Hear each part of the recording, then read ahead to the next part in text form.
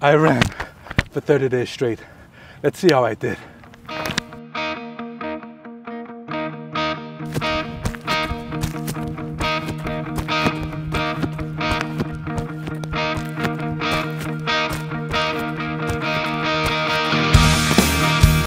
So one of the hardest parts about this was just sort of sticking to the schedule and doing it consistently every day. I had to run regardless of the weather, whether it was raining, sunshine, morning, night. Just sticking with it was the hardest part. But because I made a commitment to the world, I had to follow through. One of the hardest things was overcoming those voices in my head, those voices that told me to stop. I was tired, sore, and it sucked. But I followed through, and the 30 days is done. And the most important thing I learned was just overcoming those voices and staying consistent. Extremely important.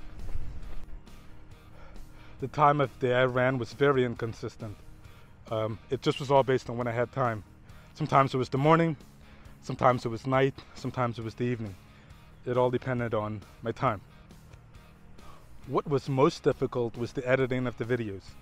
So for those of you who don't know, I was posting a daily shorts on my run that I did the day before, and it would go up in the morning.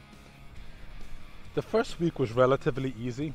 I've been running since September of last year, 8 months, up until a point when I started this daily running challenge.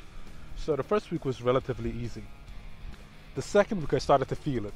My legs were sore, and I think one of the things that really helped was using the cooler. I have a Grizzly 400 cooler that I ice bath in every day, and I'm over 60 days of doing that consistently, but that's for another video.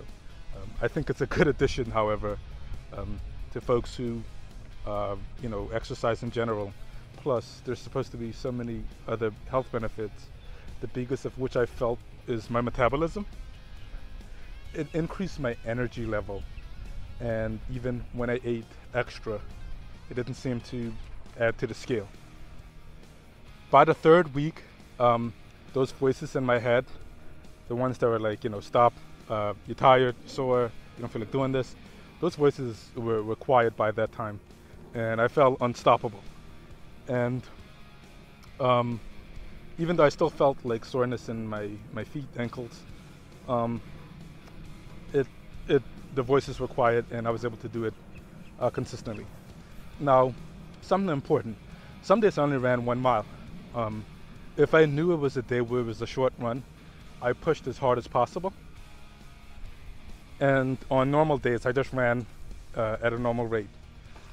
The big difference was week 4. During week 4, a buddy of mine who also runs was doing research, and he found out that we were not training correctly, and we should be spending more time running and by heart rate, not just based on just generically going out there.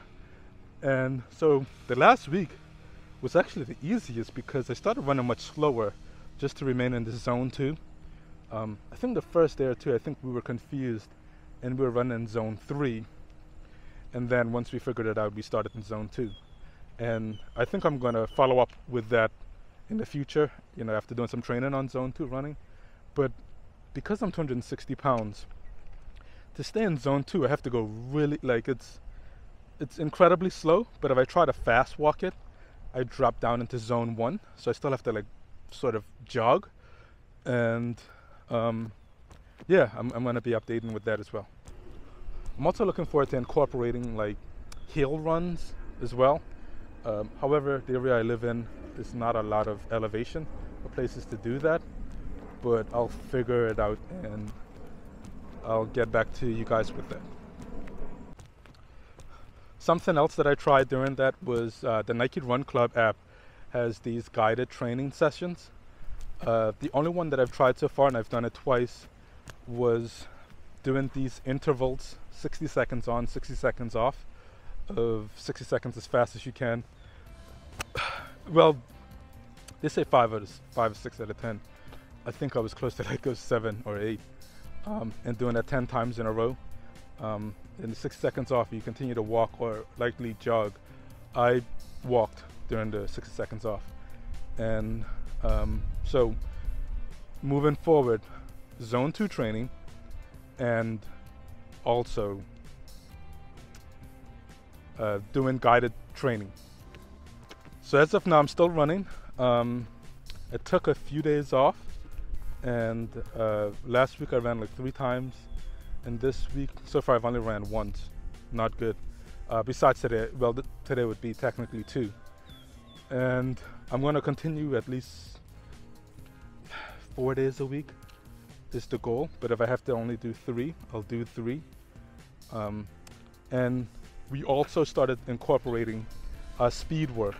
So like on a Sunday, we'll just go to a track and like do some slow runs, mix it up, do some sprints.